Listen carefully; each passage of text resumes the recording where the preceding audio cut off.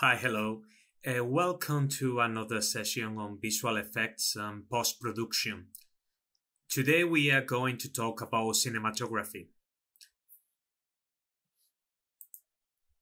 We are going to use many examples from video games and from other media, including opening, endings, movies.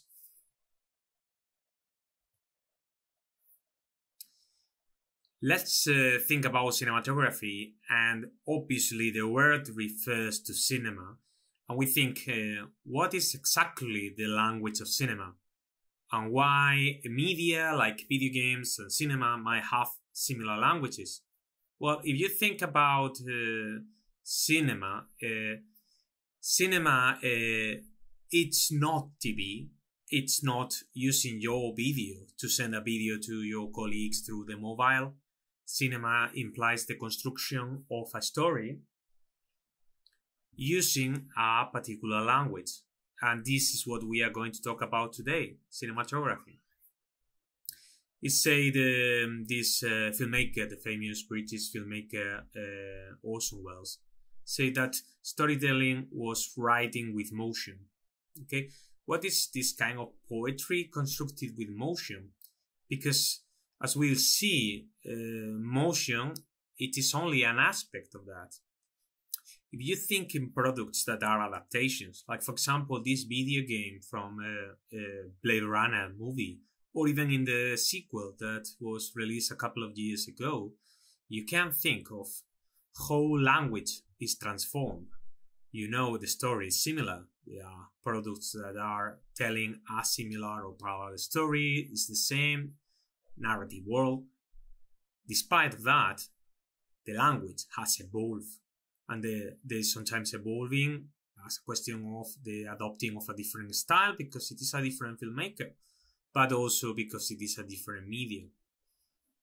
And however, if you think about the modern cinematography, you will see that there are many similarities with video games. Video games is right now the big business, is the main blockbusters are released as video games.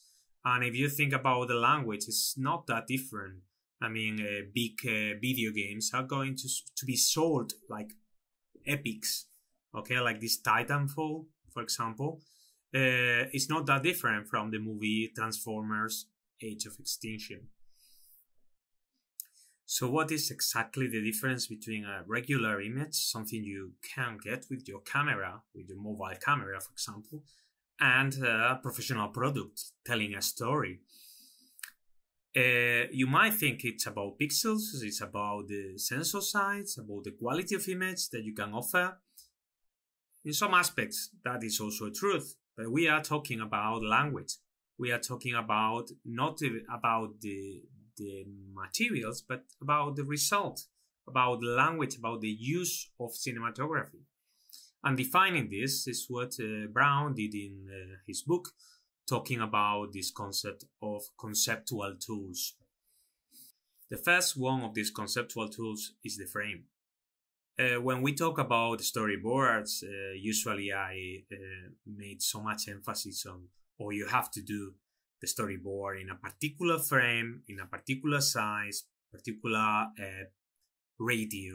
aspect ratio. And that is part of this, the frame. What is exactly inside the story? What is inside the frame? Have you seen when the directors, they do these kind of things? Oh, I'm going to frame you. I'm going to see. Well, this is framing. Okay, this is allocating objects inside the frame. Okay, and this is one of the most important elements in cinematography. Okay, defines particularly the style of many productions. If you think about a trailer like The Force Awakens here on your right, you will see that it is a very well framed design. Whatever we are talking about, is it really communicating a story? Is it really, a quality piece or whatever? That's another aspect. We are talking only about framing. Framing is important in anything you construct. imagine, for example, in video games, the language we use in video games is similar to cinematography because we consider the frame. For example, we allocate the objects following the rules of composition that are from photography and cinema. The second tool is the color. Okay, think about many of the movies in the 2000s and how they basically corrected the colors, and they follow a post-production process very similar to manipulating a picture in Photoshop. Okay, right now this is a very important tool in cinematography, color correction, and color grading. It's a science itself. But important thing here is that we have to consider light and color as elements of conceptual design, communicating through color. This is a good example in 300, if you know this movie. This is adapted from a comic book, so the intention of the filmmaker was to capture that color, those tones, okay? The same ochres, the same reds, the same browns that you have in the comic book. Most of the video games and movies are following this kind of approach, trying to create a picture and saying, these are the conceptual colors, this is the tones, these are the tones, the colors, the shadows that we want to recreate. So we'll see in other lessons in this module how to design levels or to design scenes following these rules of harmony, rules of contrast. Cinematography is also a work based on principles of photography, as you can imagine, and one of the main principles is the use of lens. The use of lens it's not anecdotal. Using different lens, we manipulate the space the objects takes in the frame. Okay, so you see this example is just fascinating how the same face can be totally transformed depending on the use of different lens. Okay, so learning about the use of lens, whether you are using proper cameras, actual cameras, or you use virtual cameras, it is a main element, a main tool in cinematography. We'll talk about this. I mean, sometimes people think about lens as very particular cases, like, for example, a point of view or a particular good effect, or, exaggeration of an idea that you want to transmit when adopting, this kind of techniques like point of view. It's not only about that. Filming conversations or filming general shots, there are decisions to take related to the use of a particular lens. To define movement is to define also the absence of movement. When we define that an object is in movement, it's because other objects are not in movement. So what is it? What are we moving when we are moving the camera? We are moving everything.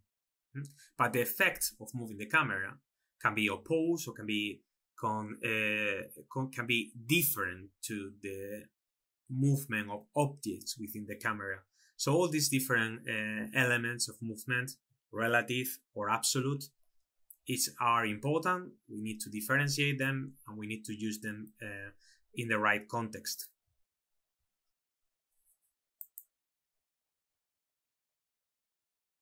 So right now in the virtual cinematography, so we are in this world of virtual cinematography, everything is movement, trying to do shots that are very long, everlasting, or trying to create fake one shots when actually we are constructing everything, using different shots that are just fake as a single one.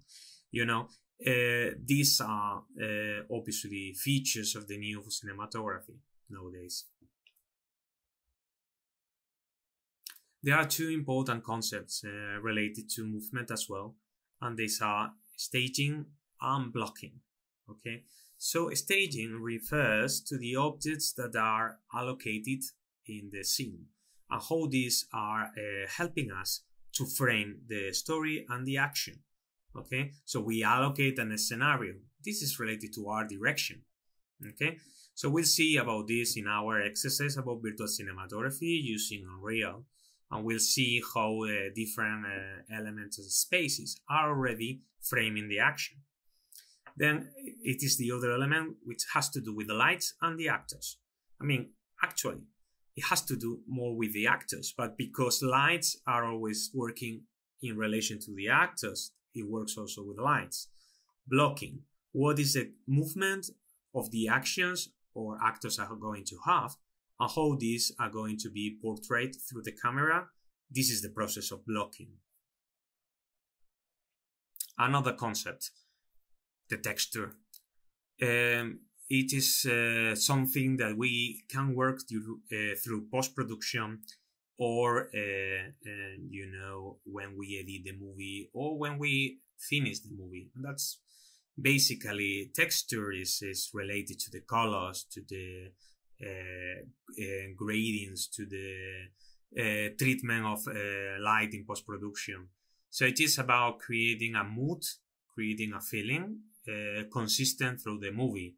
And it's basically, if you think about this, it's kind of creating the mayonnaise that, you know, makes the salad to be, you know, homogeneous and, you know, feel like it's the same dish. Okay, the sauce, the ketchup, the mayonnaise, whatever you add to the food, it is not the food itself. It won't help to fix a bad food. It will just, you know, help to give a feeling and identity to the dish. It's just that.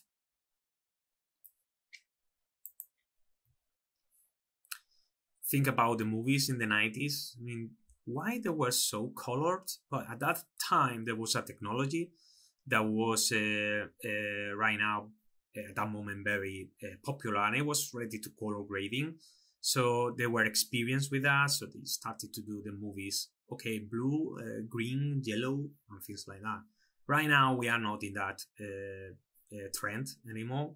Might be still movies like that, but it's not that popular. Texture can help to convey a meaning. Like, for example, when you use black and white, or you use sepia tones or whatever, obviously there are clearly ideas communicated through that. And that's the power of post-production. Establishing is to allocate objects as main significance within the scene. It is the way we communicate the audience, this is important.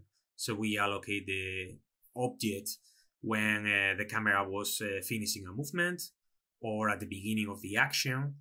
We create a point of view and we stop. You know, so it is not only camera movement, it's also edition, it's also titling, it's also framing.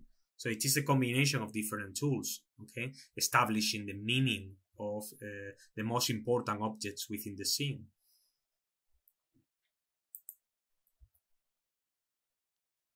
Point of view. It's obviously another important conceptual tool. Think about, I don't know if you know this movie, Hardcore Henry. It's just insane. It's a movie where you are adopting all the time the point of view of the character, like kind of a video game, you know, a shooter. And obviously this is a very nice idea for 1 minute, but imagine a 90 minutes of movie, it can be a little tiring.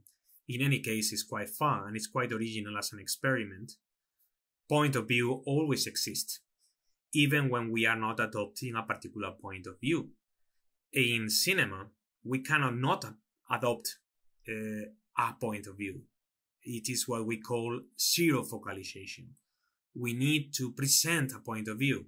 So it is like always there was someone in a room looking at someone else doing something. There is always a point of view. It's not like in novels, for example, where you can tell a story without presenting a particular scene and a particular point of view.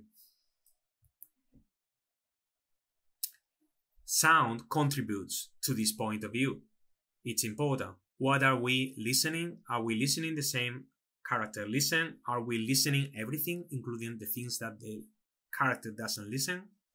Think, for example, about the music. There is a traditional differentiation between diegetic and non-diegetic sound.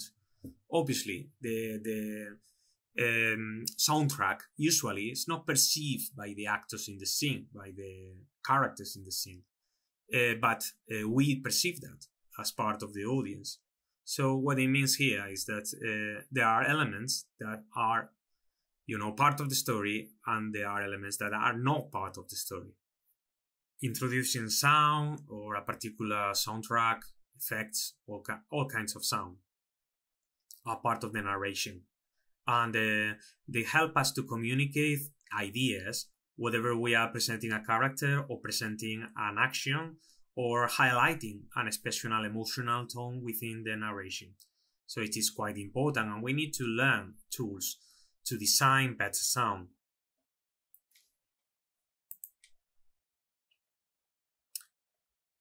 Now let me talk a little about visual concepts. And when we are creating our products, like for example, these openings or endings or game cutscenes, we need to communicate visual concepts, powerful ideas.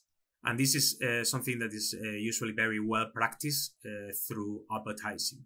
Okay, so think about the posters, advertising posters like this one on the Burger King. Okay, flames trying to tell you that the food here is really authentic. It's done, through the grill, through the flames. Okay, so that's just one idea that moves through the poster to the script, to the concept art, to the final production.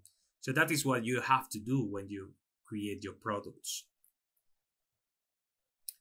In games, you have also as well all kinds of concepts. Okay, sometimes an image of the game is powerful enough to sell the game even before its release, and maybe sometimes creates ideas about a game, expectations that are never satisfied.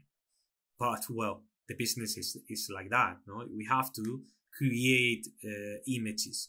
And when we create our openings or our endings for our products, we need to think as well about this, about how we sell this before the product starts. So conceptualizing through the use of examples or through your own concept art, it's part of the work we are going to do in this module. So I would recommend to practice your drawing skills.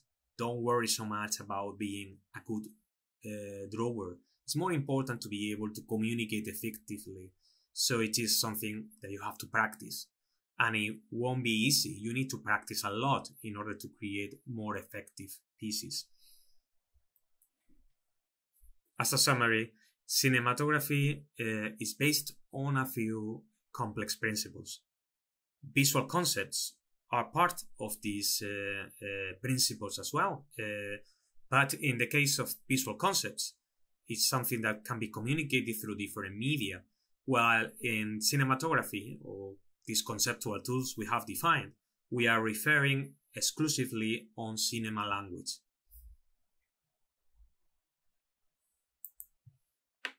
As always, check your slides and the different materials in order to get the most of this lesson.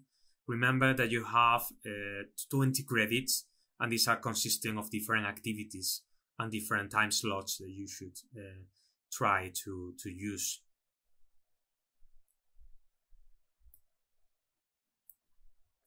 Directed work is usually a form of further reading or critical commentary of examples, like the discussions we are going to do this year, and also complementary exercise. The references, if you want to know more about cinematography. And that's all for today. Thank you very much for your attention, and see you around.